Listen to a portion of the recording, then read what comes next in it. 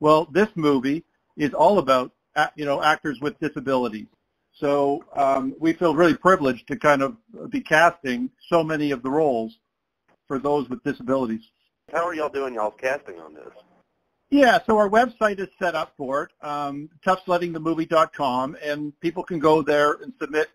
All the instructions are there for submitting their tapes. We're having people submit through TikTok or YouTube, and they're reading a monologue that we've provided on the website for various roles, and we'll have a chance to assess all those submissions.